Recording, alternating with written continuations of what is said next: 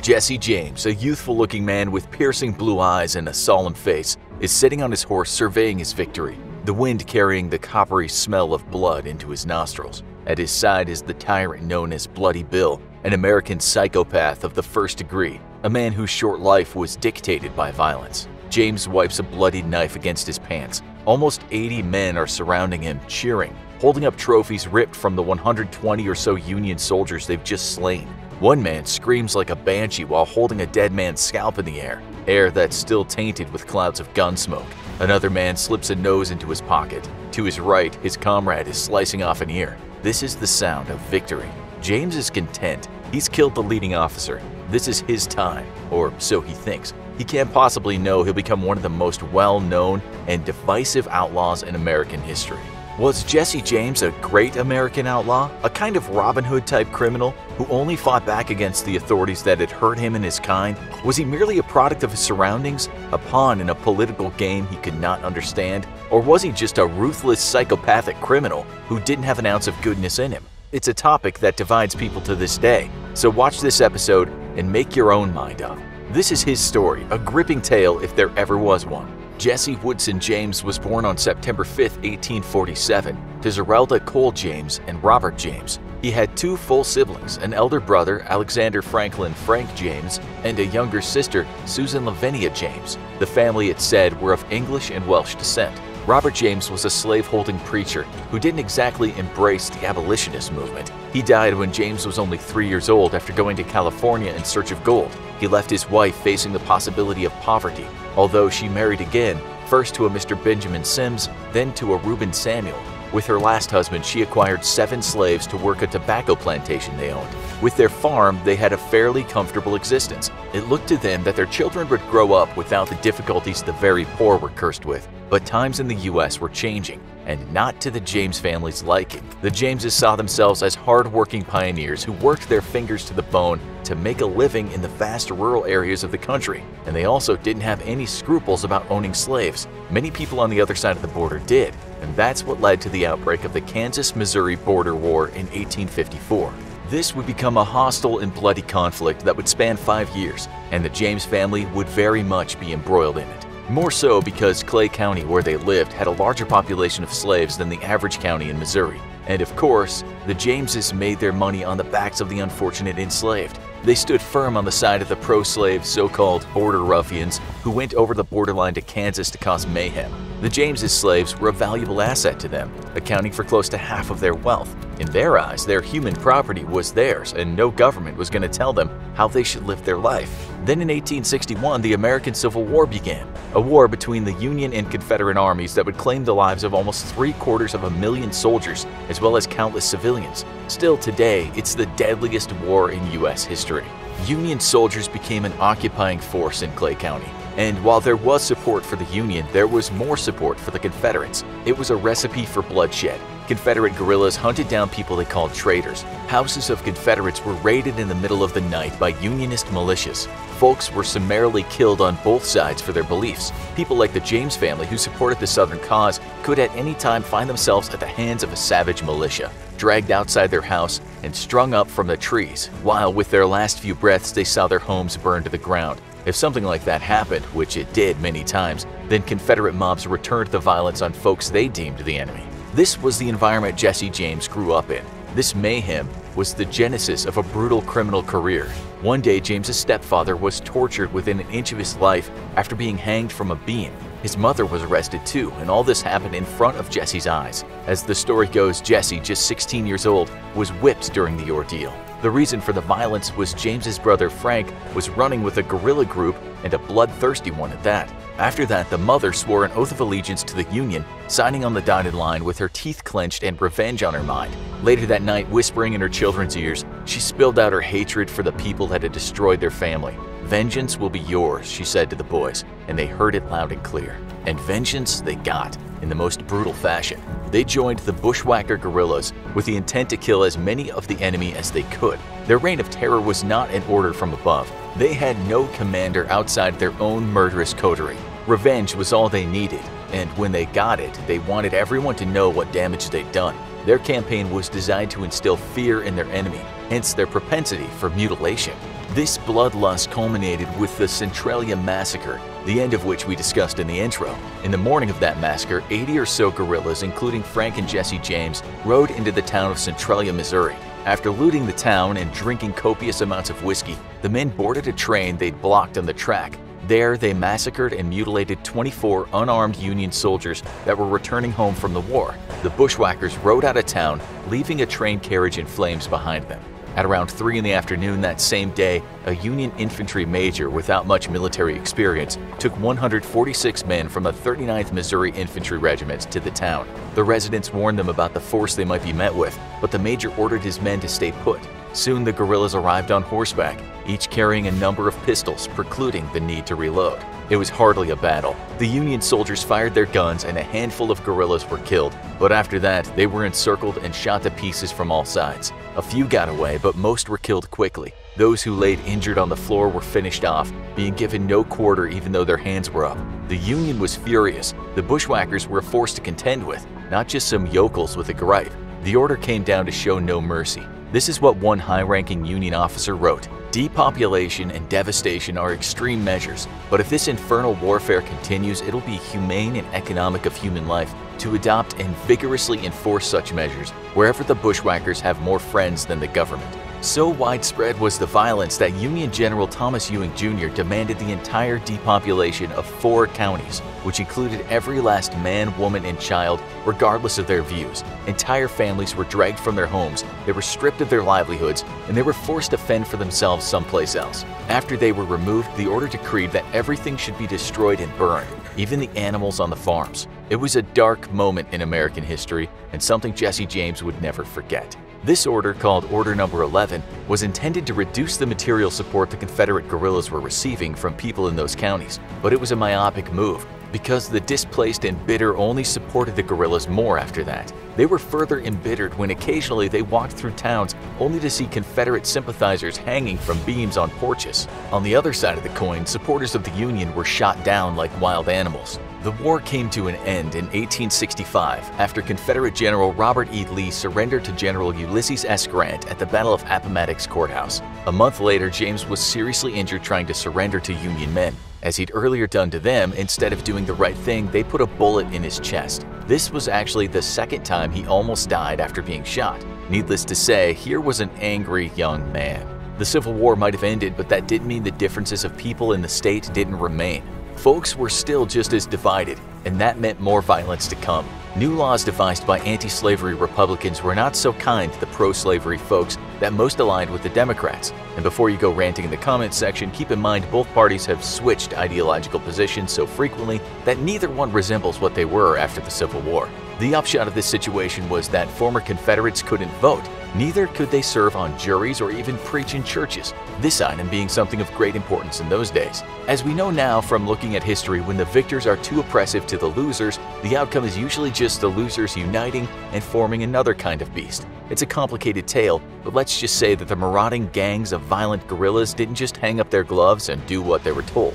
James had some downtime convalescing from the injury that nearly killed him. His nurse for much of that time was his first cousin, Zerelda Z. Mims. The two dated and courted for a number of years until they were married. In time, they had 2 kids together. That might sound romantic, if not a bit incestual, but what's more important is that all this time James had vengeance on his mind. He was about to become a hero to some and a villain to others. On February 13, 1866, he and his bushwhacker gang were about to commit a crime against the Republican authorities that they despised so much. They rode into Liberty, Missouri that day and successfully committed what's now called the first daytime bank robbery ever in the U.S. The bank, the Clay County Savings Association, was owned by outspoken Republicans who just before held the first Republican rally in Clay County. Of course, the money was one objective, but so was stealing from the other side. An innocent person lost his life that day, something that would happen time and again during the James Gang robberies. We should add that some people think James wasn't involved in the crime,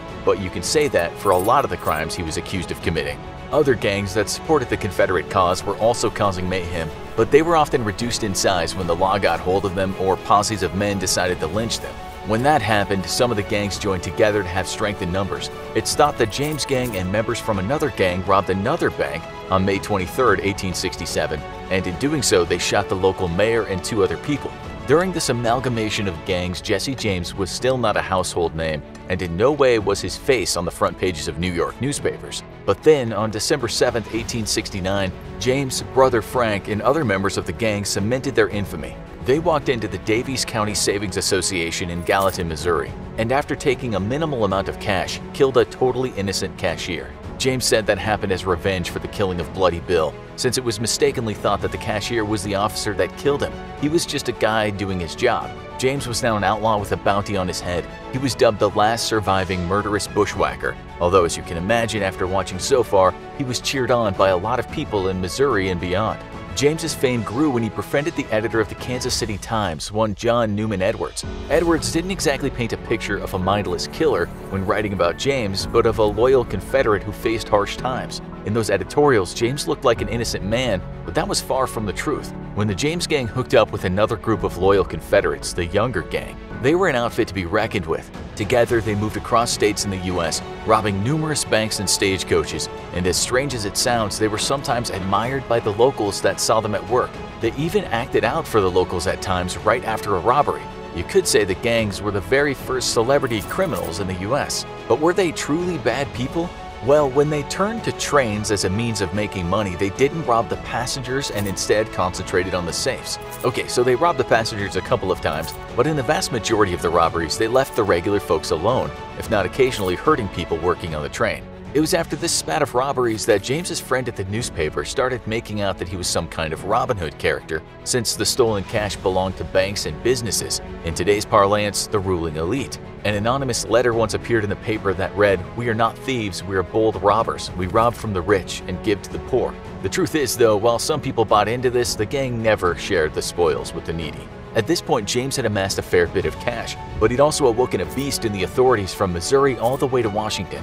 They were outraged that a killer and a thief who seemed to have no regard for human life was supported by a great many people in America. His gang had also robbed so many trains, the train companies were afraid to run. It was those companies that asked for help from a Scottish detective named Alan Pinkerton, the man behind the Pinkerton Agency, an outfit that had once saved the life of President-elect Abraham Lincoln. It became the biggest private detective agency in the world, and it thought it could easily get rid of uneducated train robbers in the South. Jesse James had other ideas. The agency sent one of their highly trained men named Joseph Wincher down to Missouri to take out the leaders of the gang. But what they didn't know is that James had many friends in his locale, people who'd help the gang after their many robberies. They'd hide them, feed them, and even give them horses. Word soon got out that a new man in town that didn't look too local had been asking about the James farm. Could one man really succeed where local police had already failed multiple times? With a hot tip that the James gang was holed up in a local farm, the agent was warned by the sheriff that if he went to that farm, he'd not come back. The agent disagreed, and bravely or stupidly, he headed off to the farm. The next day, his body was discovered with 4 bullet holes in the chest and 2 in the head. He'd been bound and tortured, and later wild hogs had made a feast on the corpse. His body had a note that read, "This is what happens to all detectives." 3 other Pinkerton detectives and a local sheriff were sent to go after the younger brothers, Cole, Jim, John, and Bob, and only one detective made it back to Chicago. One agent had his hat shot off, which was a miss, not great gunsmanship. He survived. John Younger was also killed in the gunfight. Back in Chicago, the fierce and fearless Alan Pinkerton, who had a rough life himself, was infuriated. He sent 4 of his best men down to deal with a bunch of bushwhackers, and only one had returned. Let's not forget, this was an agency that claimed to never sleep, and proudly said it used tactics as well as brawn. Pinkerton had never known defeat, and so with his own cash, he made it his personal mission to rid the world of Jesse James and the gang. He had his own message for James too. When we meet, it must be the death of one or both of us. Pinkerton didn't send any more men until he was sure he had an ally in the local town. Then on January 25, 1875, Pinkerton detectives arrived at the farm armed with explosives. A bomb was thrown into the house, which killed James's younger half-brother immediately. The blast also blew off the mother's arm, but Jesse and Frank were nowhere to be seen. Even in those days, the attack on the farm was seen as unethical. How did they know who was in the house? They killed a brother that wasn't part of the gang, and they maimed an innocent mother. Alan Pinkerton denied the intent was to burn the house down, but we now know it was, because of a letter that was later discovered. The act was quite simply murder with intent. It was hard to not feel sorry for the James family, and so yet again there was ambiguity among people as to how they felt about him. An amnesty was almost given to the brothers if they handed themselves in, but it didn't happen. What did happen was the murder of Daniel Askew, the man the brothers thought had helped the agents. The gang was on the loose again, but now it seemed karma was catching up to them. On September 7, 1876, a failed bank robbery in Northfield, Minnesota led to the end of most of the gang. They'd savagely beat a cashier, but the cashier didn't falter in his lie and he insisted he didn't know the combination of the safe. More minutes passed and the gang members outside were getting restless as locals peered over them. As the alarm was raised, 2 of them were shot dead and another was injured. Inside, an unarmed cashier was shot in the head. The gang got on their horses and fled, on the way killing another innocent man, a Swedish immigrant named Nicholas Gustafsson. His English was likely not good enough to understand that the Jameses were telling him to get out of the way. The gang split up sometime later, only for one man to be killed by the militia. The 3 remaining younger brothers were later arrested. It's said they actually became model prisoners, with one of them founding the longest-running prison newspaper in the U.S. Now there was just James and Frank left. They stayed hidden in Nashville, Tennessee. Together they farmed. Frank seemed content, but almost 3 years later, Jesse felt the need to turn to crime again. He started a new gang, but after successful train, post office, and stagecoach robberies, the authorities were back on him. Back they returned to Missouri. In July of 1881, they robbed a train and killed the conductor and a passenger. The second train robbery would be his last. This time, the safe was empty, so they robbed the passengers. So much for a Robin Hood. James knew only too well that at any moment he or his family could be set upon by the authorities or someone looking to claim a reward. For that reason, he asked his new gang members Charlie and Robert Ford to move in with him and help out as protection. This would be his downfall. Trust. Robert Ford had secretly been talking to the Missouri governor Thomas T. Crittenden. Ford had earlier been arrested and had made a pact with the authorities to take James down.